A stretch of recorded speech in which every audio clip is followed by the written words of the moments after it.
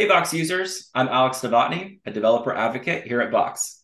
And I'm Joseph, a developer advocate with Appsmith. And today we have a special treat for you. We're going to show you how to integrate Appsmith and Box. Let's go. All right, Joseph. So for those who don't know, can you tell me a little bit more about Appsmith and its capabilities?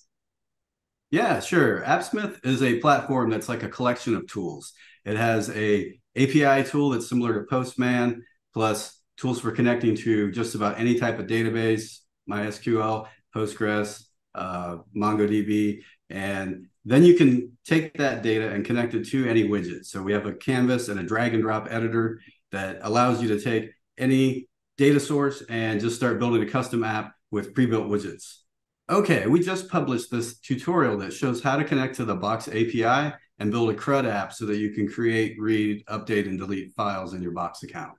So here I've got my Box account with an empty root folder, nothing in it yet. And then you can see that this app is also showing no files. I'm going to go ahead and upload the first file through this new CRUD app that I've built. And so you can select a local file, send it through the API, and then you'll see that the file appears here in your Box account. And we can also edit and delete files. So I'll start out with editing the name here.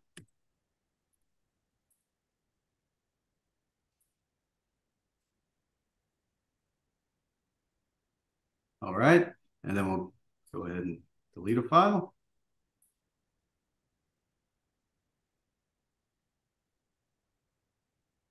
So with this demo, you're able to connect to the Box API and then create, read, update, and delete files in your Box account. And then you can use Appsmith to extend that. We'll go ahead and check out the editor here to see how this is set up. And you'll see that there's a set of APIs here that all use one endpoint, and I've got a second data source set up for the file upload. So this is similar to Postman, and you'll see that the URL here, this is saved as a data source, and all four of these for using the API to delete and to get files and folders and updates here, it all uses this api.box.com. Whereas the file upload is a separate endpoint. So this is upload.box.com, and it's saved in Appsmith as a separate data source. Let's check that out real quick. It's a little bit of setup ahead of time before you start connecting directly to the API. But if you create that data source first, then Appsmith will handle that refreshing of the token.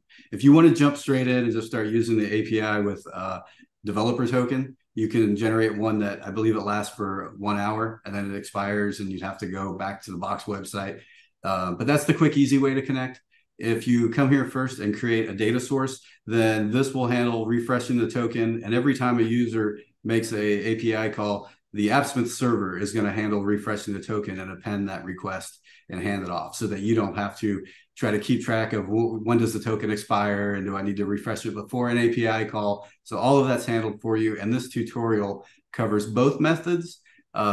I do show how to use the simpler method with the developer token that will expire. It's less secure and it's not a permanent solution because it keeps expiring on you. But if you want to do a quick test, and it is very much like setting up a API call in Postman and then directly referencing that data here using dot notation, JavaScript. And there's, we don't have an abstraction layer in between. You've got raw data, and then you can directly access it and use JavaScript right here where you're referencing it. If you wanted to map over the entries and filter out certain ones or sort or filter them using JavaScript, you're able to do all of that custom logic and either write the code right here in the widget, or you can add a new JavaScript file and then write larger sections of code here. If that's not enough room, you can write, multiple functions here and then just reference this back in the widget. Thanks for watching this video on setting up an Appsmith and Box integration. If you love the Box Content Cloud and want to see more content, make sure to like this video and click subscribe. You can also follow us on Twitter at Box Platform. And you can check us out at appsmith.com or join our Discord community for support. See you soon.